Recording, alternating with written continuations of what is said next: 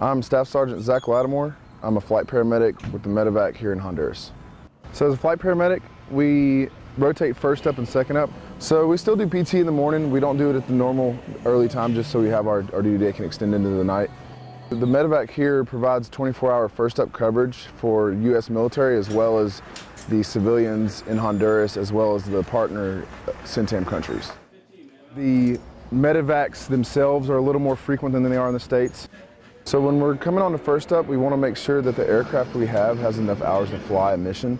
The medic will make sure that all the med electronics are calibrated, make sure that we have enough Class 8, which is the medical supplies, to treat patients in the back of the aircraft. And the crew chief will make sure that that aircraft is mission capable.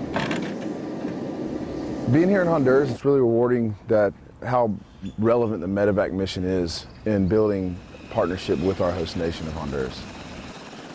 Being a flight paramedic in Honduras, you get a lot more opportunity to train over water. There's a lot more real-world mission.